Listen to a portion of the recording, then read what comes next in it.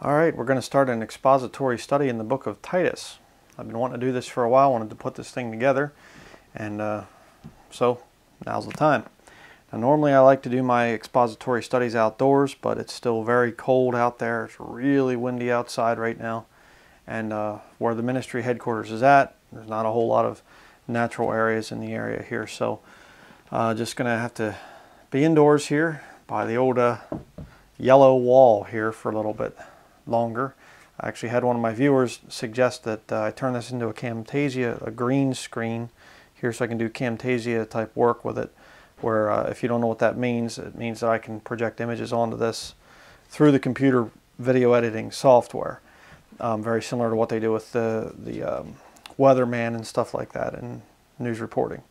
And that's eventually what this is going to be. This is going to be a green screen here. I have one, it's just coming. And I apologize for the lighting. Lighting's not that great right now because I don't have my studio lights. There again, that's in the U-Haul U-boxes. Quick update there. We are actually going to be getting another truck, a Penske truck, that we will unload the U-boxes at the facility and then load them into the truck, bring it here, unload the truck, take the truck back. It's going to be a whole lot cheaper than trying to get the U-boxes delivered here. So, real good answer to prayer there. We weren't really sure what to do, trying a lot of different options, calling people here locally and things, and that's how it worked out. So praise the Lord for answered prayer.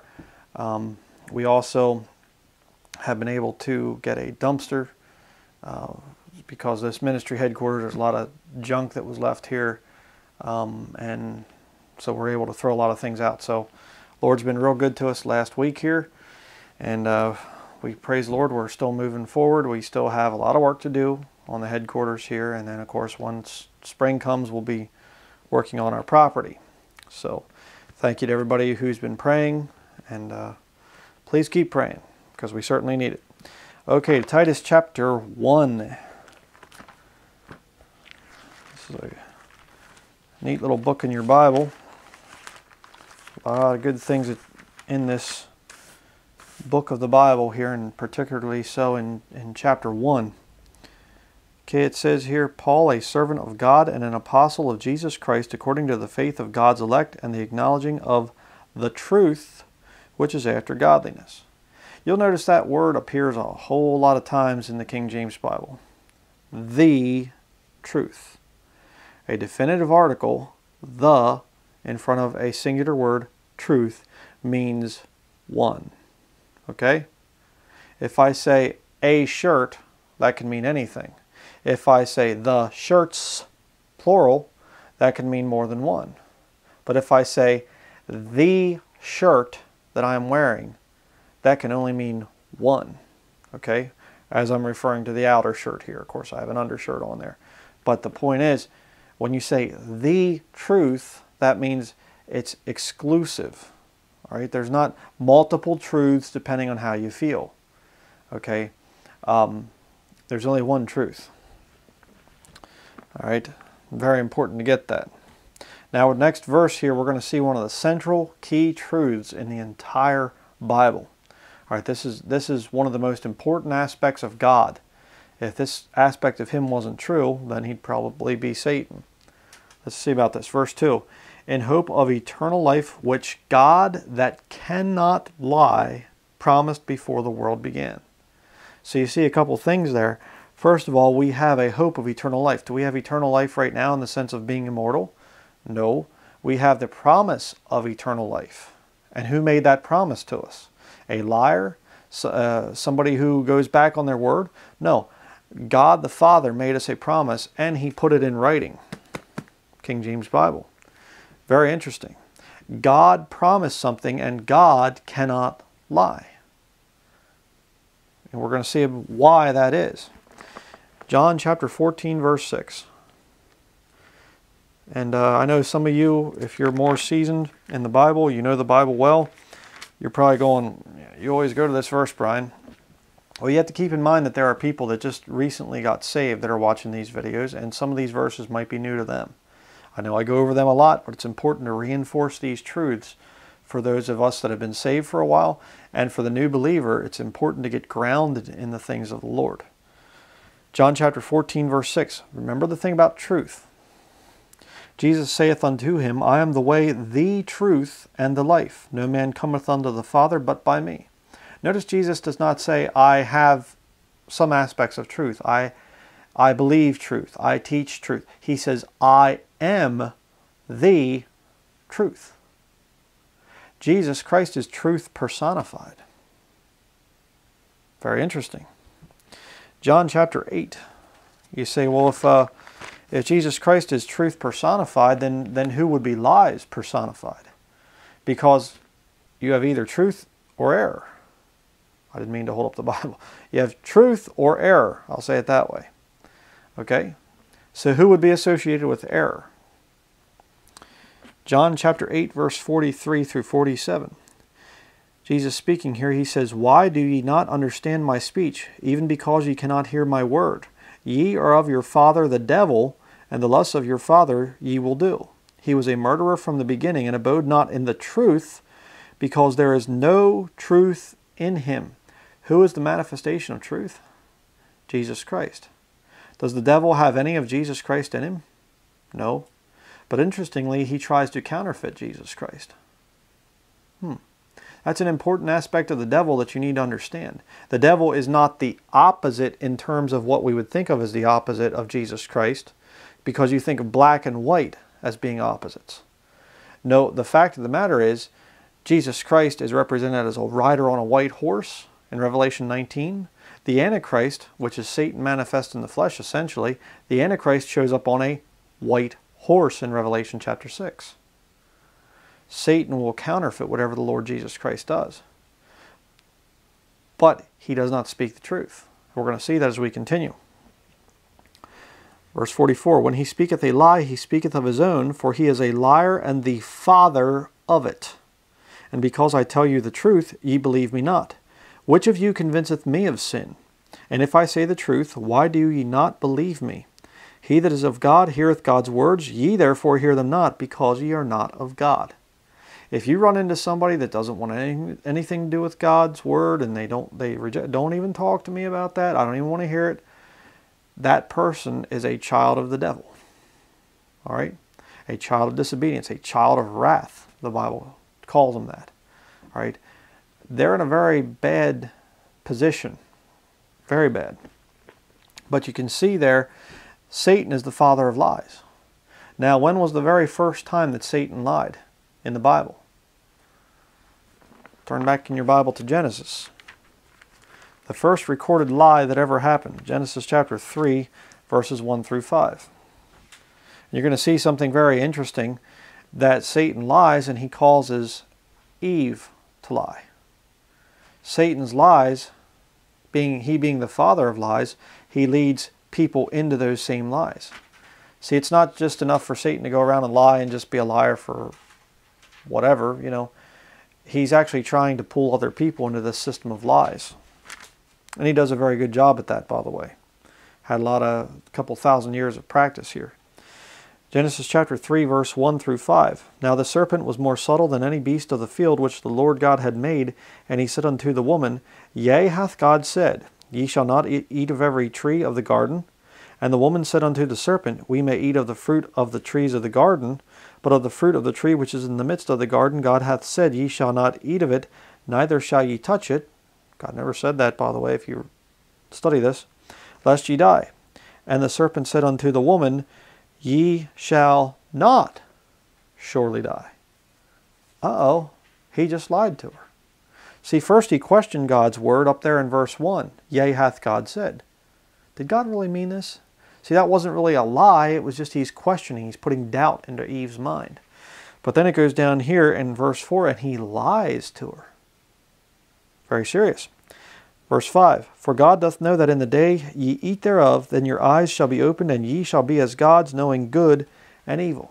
Question, when she ate of this fruit and everything, were her eyes opened? You see, before that, she only knew good. She was innocent. Her and Adam both were innocent. So, you see, Satan will mix a little bit of truth with lies. But you see, then it's not the truth. See, the truth is something that has no mixture of error in it. That's very important to understand. When you put a little bit of lies in it, it's no longer truth. It's twisted. It's deceit. Deceit is not just all lies. It's truth mixed with lies. Right? In the same way, if you have a glass of water and somebody says, "Here, would you like some water?" You say, "Well, sure, I guess so. Let me put a drop of cyanide in." Just one drop. I mean, it's a 16-ounce glass of water. I mean, big deal. One drop of cyanide. Would you drink it? You say, "Well, no, of course not." See the whole point? It still has the characteristic of water. It still has the look of water, but it is not water. Why? Because a little tiny bit of error has been mixed in with it. A little bit of poison has been mixed in with it. Very important to understand that. And what the devil will do is he will give a lot of truth, but mix in just a little bit of lies, thereby canceling the truth. Now, is there another time when Satan lied? Go to Matthew chapter 4 in your New Testament. Matthew 4. Going to see an interesting story here. Matthew chapter 4 verses 1 through 3. It says here, "Then was Jesus led up of the Spirit into the wilderness to be tempted of the devil. And when he had fasted 40 days and 40 nights, he was afterward and hungered. And when the tempter came to him, he said, If thou be the Son of God, command that these stones be made bread." When did Satan come to Jesus? When Jesus was physically strong or weak? Weak. You try going with, well, don't, but, if you would go for 40 days and 40 nights without, eating anything, fasting that entire time, I don't think most of our bodies today could handle that, to be very honest with you. I think that they were a whole lot healthier back there in the first century. See, I don't believe in evolution. I don't believe that man gets better. I believe that man gets worse. I believe that we have deteriorated substantially from the first century. I don't think people today can fast, truly fast like Jesus was doing here for 40 days.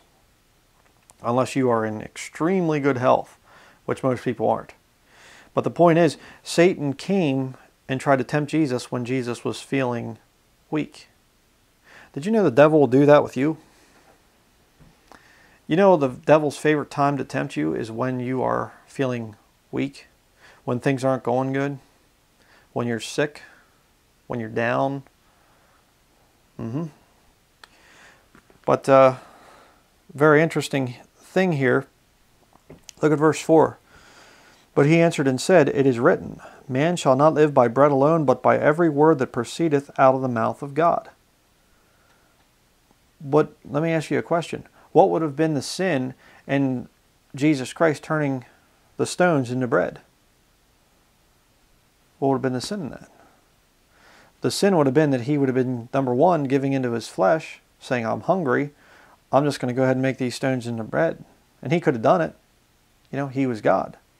But you see, the other part of it, and the worst part of it, he would have basically been listening to Satan, obeying Satan. That's why the Lord didn't do that. But notice there he said that man shall not live by bread alone, but by every word that proceedeth out of the mouth of God. So, is it good to be in good health physically and not spiritually? No. You have to balance those two things out. While it is important for you to eat physical food, it's also very important for you to eat spiritual food. You have to know the book. You see, because Satan will come after you when you're weak, and if you don't know the book, you're going to have problems. Very important to understand that.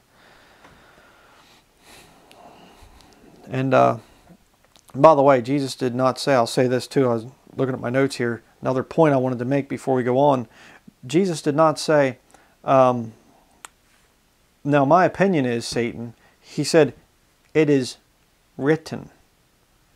Jesus Christ quoted Scripture. Verse 5 and 6.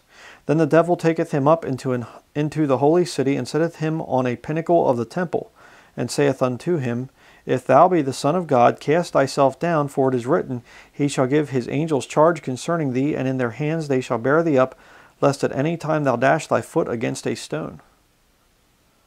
Wait a second. The devil quoted Scripture? No. The devil wouldn't quote Scripture because the devil's just 100% evil, and he just, he's into drugs and fornication and drunkenness, but he would certainly never quote Scripture. Oh, yes, he would. He's a spiritual being. Yes, he would quote Scripture. And yes, he did right there. But let me show you something interesting about this. Keep your hand there in Matthew chapter 4. And with your other hand, go back to Psalm 91. We're going to look and we're going to see what passage of Scripture Satan was quoting. Remember what I said earlier? Satan is the father of lies. That's what the Bible says, actually. And I said that Satan will give you a little bit of truth, or a lot of truth, actually, with a little bit of error mixed in. Psalm 91, verse 11 through 12. Okay, it says here, "For he shall give his angels charge over thee, to keep thee in all thy ways. They shall bear thee up in their hands, lest thou dash thy foot against a stone." Here in Matthew chapter 4, says here in verse 6, "And saith unto him, If thou be the Son of God, cast thyself down, for it is written, He shall give his angels charge concerning thee, and in their hands they shall bear thee up, lest at any time thou dash thy foot against a stone." What happened there? It says here, "to keep thee in all thy ways." The actual passage there that Satan was saying, it's written. What did Satan do? He subtracted from the Word of God. He didn't quote it all. So when Satan or his ministers start to quote Scripture, you better be following along. You say, I get all these people, Denlinger's a Jesuit, Brian Denlinger's a Jesuit. Oh. Okay, well, there's one way that you can find that out. When I'm reading to you from the Bible, you better be following along. And if what I'm saying is lining up here, then you can just laugh at these people and, they're crazy, saying that Brian's actually a Jesuit. Give me a break. But if I'm quoting things and I'm saying it says this and it says something totally different, and I'm making my point based on the way I'm changing it, yeah, that's a problem. That's a big problem. You see, you need to know the book. That Spirit of truth has to be there in you, guiding you into all truth. Don't want to get ahead of myself here. Matthew chapter 4, verse 7. What's Jesus' answer to him? Jesus said unto him, "It is written again." He uses the Bible again. "Thou shalt not tempt the Lord thy God."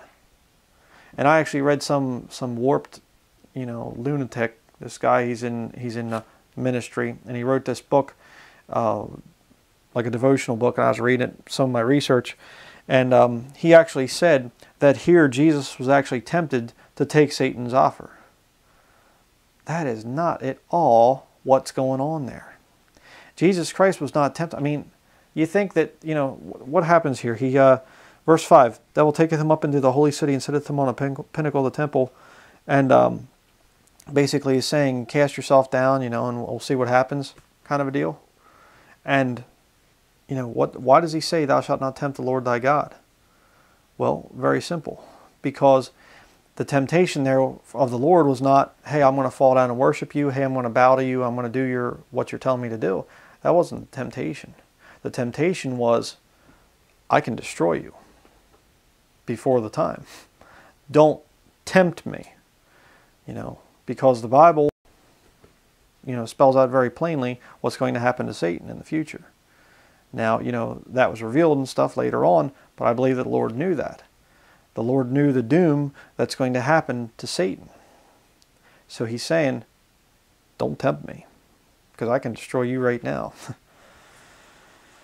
Verse 8 through 11, let's read these verses here. "Again the devil taketh him up into an exceeding high mountain, and showeth him all the kingdoms of the world and the glory of them, and saith unto him, All these things will I give thee, if thou wilt fall down and worship me. Then saith Jesus unto him, Get thee hence, Satan, for it is written." 3 times Jesus quotes Scripture. "Thou shalt worship the Lord thy God, and him only shalt thou serve. Then the devil leaveth him, and behold, angels came and ministered unto him." Kind of interesting, because the angels actually come and minister to Jesus, which was what Satan left out there, you know, to keep thee in all thy ways.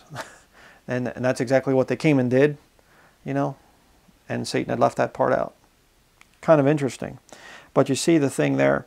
The devil offers kingdoms to people that will fall down and worship him. Now, I'm sure that God manifest in the flesh was just so impressed with the kingdoms of this world. I mean, he probably thought, boy, I'm really tempted to give things up here. I mean, what a stupid thing for Satan to say to God manifest in the flesh. I mean, give me a break. But you know, Satan makes this same offer today.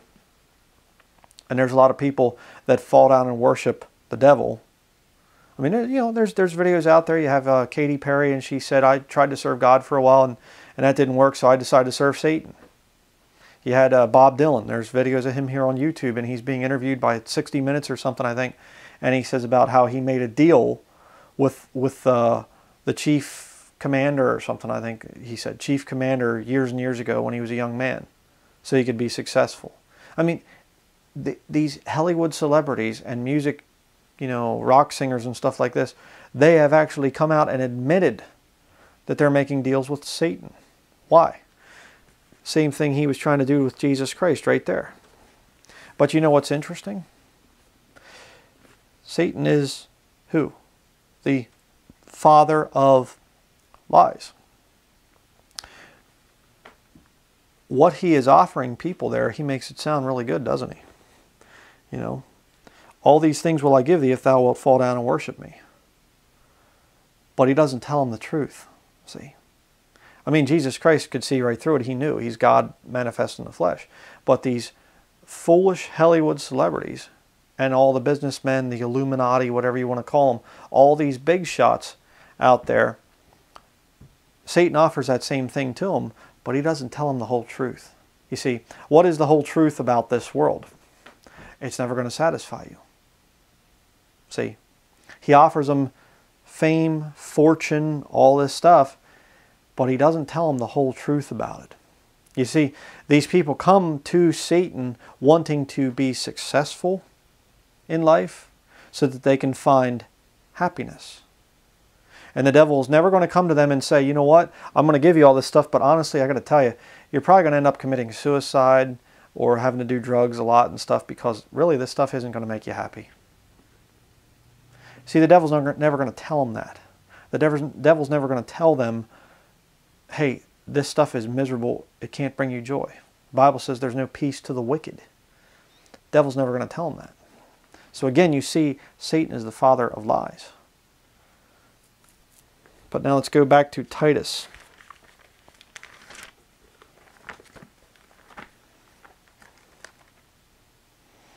We're going to be going to a lot of different places in Scripture today, so I normally would say just keep your hand there in Titus, but we're going to be doing a lot of flipping. Titus chapter 1, verse 3.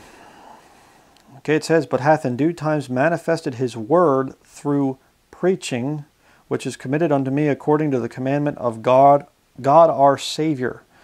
Okay, God was manifest in the flesh. Right? You read about that over there in 1 Timothy chapter 3, verse 16. So you have God being manifest in the flesh. But that was for the people back in the first century. You can't see Jesus Christ walking around on the earth today. All right? But you can see his word. You say, what do you mean by his word? Well, let's go to John chapter 1. I'm going to show you an interesting comparison here. John chapter 1.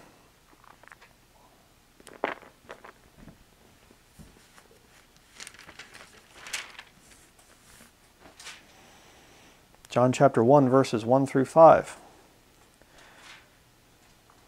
It says here, in the beginning was the Word, and the Word was with God, and the Word was God. The same was in the beginning with God. All things were made by him, and without him was not anything made that was made. In him was life, and the life was the light of men. And the light shineth in darkness, and the darkness comprehended it not. Jump down to verse 14. And the Word was made flesh and dwelt among us, and we beheld his glory as of the only begotten of the Father, full of grace and truth. Okay? Now I want you to notice a very important distinction. I've talked about this in other videos, but I'll repeat it one more time. Whenever you see a capital W word, okay, in other words, the word with a capital W at the beginning, that is talking about Jesus Christ, the manifest Word, right? Whenever you see the word with a lowercase w, W-O-R-D, that is talking about the written word or spoken word. Other times you'll see that too. But what you have here is in your King James Bible, you have 7 references to the capital W Word of God. 7 times. Interesting. I have a video out there. If you do a search on it, on my channel, or search for it rather on my channel, talks about how that the NIV has removed 1 of those references. So you don't have 7 references to the word, only 6. And then there are 2 other words. I can't remember what they are right now. I think the priest after the order of Melchizedek, and then there's something else too. And the NIV, in both cases, the King James Bible has 7 references. The NIV removes 1 each. So King James, 3 different unique titles for Jesus Christ. It's 7 references, 7 references, 7 references. NIV removes 1 of each of those, so you have 666. That's just a coincidence, though, I'm sure. But let me ask you a question.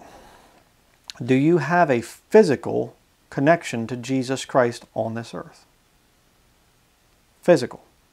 I didn't say spiritual. I didn't say prayer and the witness of the Holy Ghost and all that. I'm not talking about that. Do you have a physical connection to Jesus Christ on the earth? Yes, you do. So what is it? This? He said, oh, come on now. Bibliolatry, bibliolatry. No, I'm going to show you why I say that. Jesus Christ was the manifest Word of God, capital W, all right? And He equals absolute truth. John 14:6, as we read earlier, Jesus saith unto him, I am the way, the truth, and the life. No man cometh unto the Father but by me. Turn to John chapter 18.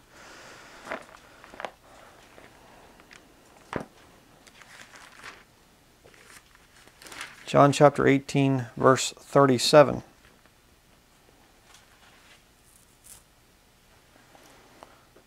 This is an interesting thing here too. John chapter 18, verse 37. Pilate therefore said unto him, Art thou a king then? Jesus answered, Thou sayest that I am a king.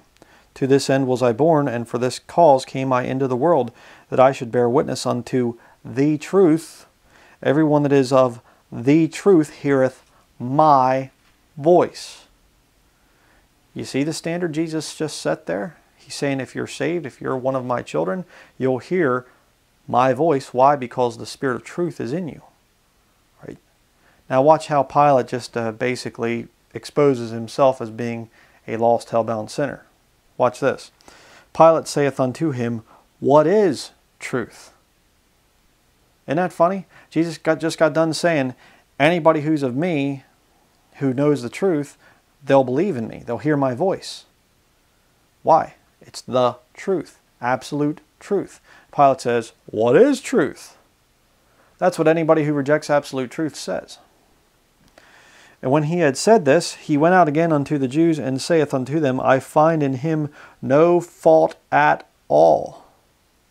You want a good backup definition for absolute truth? Right there it is. I find in him no fault at all. Do you find fault in this book? You say, yes, I don't believe it's a good translation. Okay, then you're not a Bible-believing Christian. In fact, these people, I don't believe that there is a perfect translation out there. Okay, how do you know you're saved? Well, I feel I'm saved. I believe I'm saved. I believe I've put my faith in Jesus Christ. Jesus Christ who? Who's Jesus Christ? I mean, hey, if this book has errors in it, then how can you trust the parts where it talks about salvation? How can you trust the part where it talks about, Jesus Christ? Maybe those parts have been mistranslated. You see the problem? See? That's a big problem. What about the written Word of God? Is the written Word absolute truth? John 17, verse 17. You ought to know this one by now too. Sanctify them through thy truth. Thy word, lowercase w, word is truth. Does it say thy word is a source of truth? Thy word contains some truth? No, it's thy word is truth. Absolute truth. Jesus Christ is absolute truth. The Word of God is absolute truth. The written word. 1 Timothy chapter 2 verse 7 says, Whereunto I am ordained a preacher and an apostle, I speak the truth in Christ, and lie not, a teacher of the Gentiles in faith and verity. Interesting, because we just read back there in Titus about God has manifested His Word through preaching. He says, I speak the truth in Christ. You reckon there's a tie in there? Oh yeah. What about the manifest Word of God? It's sinless and pure. Jesus Christ was sinless and pure.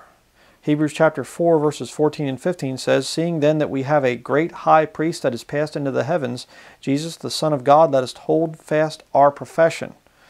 For we have not an high priest which cannot be touched with the feeling of our infirmities, but was in all points tempted like as we are, yet without sin. Every temptation that you've ever had to sin, Jesus went through the same thing when He was here on the earth. Every single one of them. It says it right there in the text. Yet, He was without sin. Jesus came through. He was perfect. He was pure. He was sinless. Now, do we have anything physical on this planet that's like that? You say, Brian Denlinger, are you kidding me? I'm not perfect. I'm not pure. I'm not sinless. I'm purified by the blood. I'm washed in the blood. My sins are taken away. Sure, but I still have sin within me. Just as Paul wrote in Romans chapter 7. I know that in me, that is in my flesh, dwelleth no good thing. Absolutely. All right. What is the physical thing that we have on this earth that is pure and sinless and perfect? The written word. Jesus Christ is the manifest word. Here we have the written word. All right. Psalm 119 verse 140 says, Thy word, lowercase w, is very pure, therefore thy servant loveth it. Aren't we supposed to love Jesus Christ? Yeah. Then why would it be written back there in the book of Psalms that we're to love the written word? How can we love two different things? Well, because they're the same. These two different things are the same. Now, I realize that my King James Bible was never nailed to a cross. It was never buried. It never rose again the third day. I understand that. Okay? But what I'm saying is this title, the Word of God, Jesus was the manifest Word. He's the one that died on the cross. But this is the record. All right? And don't tell me that you can be saved and believe in Jesus Christ and deny the record that God gave of His dear Son. Don't tell me about it. All right, what about the manifest Word of God? He can grow and be multiplied. Acts 2 verse 47 says, Praising God and having favor with all the people, and the Lord added to the church daily such as should be saved. That doesn't mean that they were adding wings onto a building, okay? Or, lobbies and, bleachers or something. No, that's not what it's talking about. The church is a living body of believers. You better understand that one too. And Colossians 1:24, just to reinforce this, it says, Who now rejoice in my sufferings for you, and fill up that which is behind the afflictions of Christ in my flesh for His body's sake, which is the church. The body of Jesus Christ is His church. That is the word church. And as I've said in many studies before, you have people that go to a building someplace and they're lost, and they think that they're in church, and they're not in the true church of Jesus Christ. But you see, it's interesting because the manifest Word of God grows. Every new believer that gets saved, you have Jesus Christ, a capital W, His body is growing and getting bigger. Okay? But what about the written Word of God? Is it possible that the written Word of God can grow and be multiplied? Acts 19 verse 20 says, So mightily grew the Word of God and prevailed. Lowercase w. Did you know what the best-selling book of all time is? I'll give you a hint. I don't know if you can even see it here on this thing. King James Version. The King James Version. Right there. Best-selling book of all time. What's going on? So mightily grew the word of God and prevailed. This Bible, in spite of over 400 years now, no one's been able to overtake this book. And they claim that the NIV is the most read, most trusted, best-selling, and all this other stuff. Yeah, but look what they have to do to sell the thing. It's a rotten piece of junk. They always have to come out with new editions and study this and this women's devotional Bible and teenage extreme youth Bible and all this stuff. They can't just market it as just a standard black leather with the gold gilt edge. They can't do that. They would never be able to compete with God's book. That's why they have to come out with all kinds of editions and artsy looking covers and whatever else. And they're constantly revising it. 1974, 1984, 1991 or something like that, I think. 2001, you know, with the TNIV, and 2005 with the TNIV whole Bible, and then 2011 with the newest NIV. And they'll revise it again another couple years. Why? Because it's dead. That's why they have to continually revive the thing. This thing here, this King James, has remained constant since 1769. And the only reason it was different before that was because the English language itself wasn't even standardized. A lot of the spellings of English words weren't standardized. So you can watch my video 1769 or 1611 if you want more on that. But you see, it's very important to understand that the only real physical thing that you have on this earth that connects you to God the Father is right here. King James Bible. Now, what about the manifest word? Going back to Jesus Christ. Could Jesus Christ predict the future? Matthew chapter 24, verses 1 through 4 says, And Jesus went out and departed from the temple, and his disciples came to him for to show him the buildings of the temple. And Jesus said unto them, See ye not all these things? Verily I say unto you, there shall not be left here one stone upon another that shall not be thrown down. Did it happen? Was Jerusalem destroyed? Was the temple destroyed? Yep, absolutely. Jesus prophesied a future event, and it happened. Verse 3, And as he sat upon the Mount of Olives, the disciples came unto him privately, saying, Tell us, when shall these things be, and what shall be the sign of thy coming and of the end of the world? And Jesus answered and said unto them, Take heed that no man deceive you. Do we live in deceptive times right now? Slightly. Okay? You are being deceived nonstop. A lot of times we don't even realize it. Don't even realize how bad it is. Even if you don't watch television, which you better not watch television, okay? If you're watching television, repent, all right? Get away from that thing. That thing is mind control on a very serious level. And I keep saying, you know, I need to come out with a study on it. And eventually it's going to be a tough one to do because there's going to be a lot of copyright stuff there because I'm going to have to use videos to prove what's going on. But we'll see. But television's really, really bad. I mean, you're being deceived on levels that you can't even... It's going right past the conscious mind into the subconscious. I mean, subliminal messages and just crazy. But even if you don't watch television, you're being deceived when you go to the stores. You go to the grocery store. Look at anything in there. It's got toxic waste in it. You say, like what?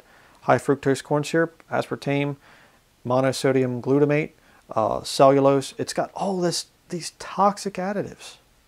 You know, what, hydrogenated vegetable oils and stuff like this. I mean, we're talking stuff that's banned in other countries. What's going on? You're being deceived.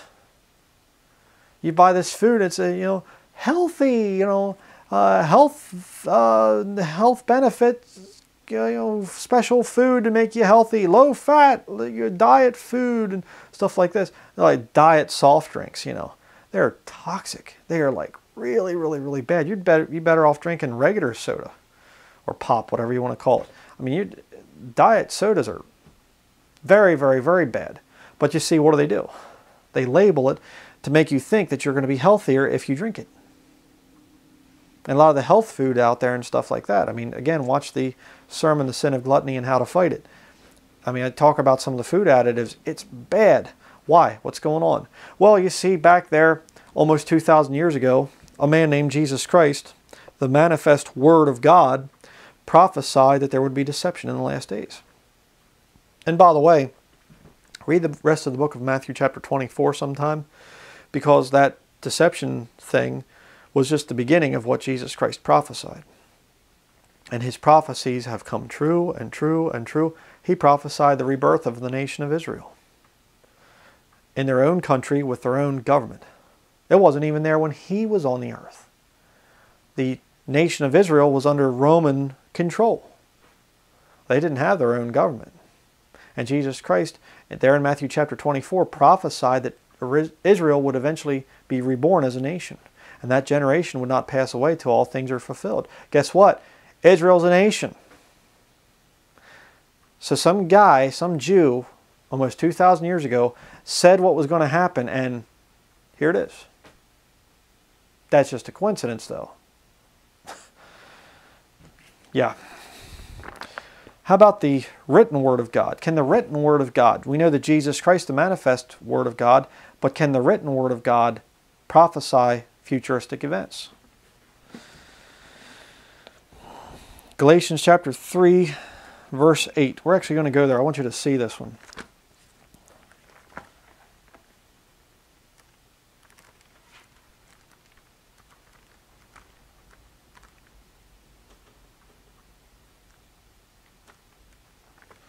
Galatians 3, 8. Okay, it says here, and the scripture, foreseeing that God would justify the heathen through faith, preached before the gospel unto Abraham, saying, in thee shall all nations be blessed. That's a very interesting verse. You say, why is that? There weren't any written scriptures when Abraham was around.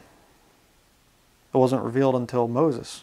Later on, God gave Moses the first 5 books of your Bible. Well, then how could the scripture have been there to preach? But it was. Interesting. And of course, if you know Bible prophecy, you understand that the written Word of God contains many hundreds, probably thousands of Bible prophecies concerning the future. And guess what? They're all coming to pass. Every single one of them. And I'm going to be glad, I'm very glad that I'm not going to be here for a lot of these scriptures to become true, to be fulfilled. Mostly in the book of Revelation, if you know what I mean. What about the manifest Word? Was he, another interesting point, the manifest Word was heard and received by the common people, the common man. Mark chapter 12 verse 37 says, David therefore himself called him Lord, and whence is he then his son? And the common people heard him gladly. So it was the common people that came and were listening to Jesus Christ.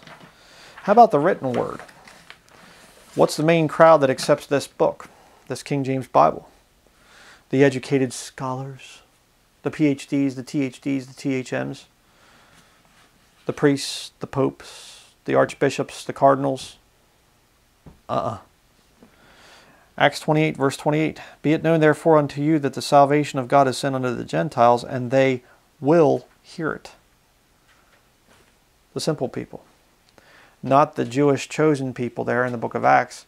A lot of them were rejecting Jesus Christ as their Messiah. So they started to preach to the Gentiles. 1 Corinthians chapter 1 verses 27 through 29 says, But God hath chosen the foolish things of the world to confound the wise, and God hath chosen the weak things of the world to confound the things which are mighty. And base things of the world and things which are despised hath God chosen, yea, and things which are not, to bring to naught the things that are, that no flesh should glory in his presence. So who did God choose? Who does God choose, I should say, to hear the book? Common people. It says there, foolish things, weak things, base things, things which are despised. Sounds like common people. That doesn't sound like the upper crust of society, because it isn't.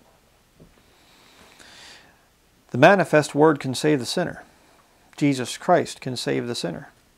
Acts 16 verse 31, And they said, Believe on the Lord Jesus Christ, and thou shalt be saved and thy house. Very familiar passage. What about the manifest Word? What about this book?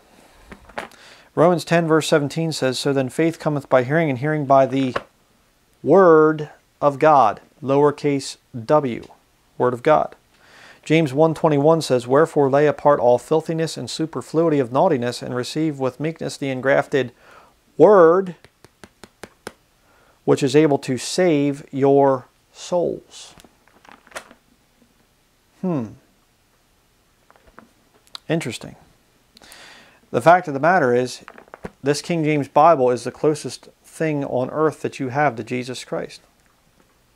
There's no man out there that's going to be able to fill in the place of Jesus Christ. Nobody out there like that. Nobody's that perfect. Nobody's there without sin. But you have a book, a guidebook to take you through life that you can check ministries out with. Okay? So what had you better do with this book? You better believe it, but you also better defend it. Interesting here, 2 verses. Mark chapter 8 verse 38 says, "Whosoever therefore shall be ashamed of me and of my words," words, hello, words, lowercase w again, written words, "in this adulterous and sinful generation, of him also shall the Son of Man be ashamed when he cometh in the glory of his Father with the holy angels." Luke chapter 9 verse 26 says, "For whosoever shall be ashamed of me and of my words, of him shall the Son of Man be ashamed when he shall come in his own glory and his Father's and of the holy angels." And it's interesting because what is the modern Bible version movement all about? The King James is too archaic. We can't understand it. It's not for this time. We need to update it. Well, you mean you're ashamed of the Old English? The scriptural English, by the way? This is the way it's supposed to be written right here. It wasn't that they, used Elizabethan English or something like that to make the Bible sound neat. That wasn't it. This is proper translation. You have a difference between thee, thou, thine, thy, and ye and you. Study that issue if you want to. Okay? This is the way it's supposed to be translated right here. And I mean, shouldn't we want to give God our very best? Wouldn't we want God to have the highest form of the English language that's ever been? Why bring it down to the street level? Well, because then you don't have to be ashamed of the word. Then it sounds just like everybody's common speech. See? It's not supposed to be that way. Let's go back to Titus. Titus chapter 1 verse 4.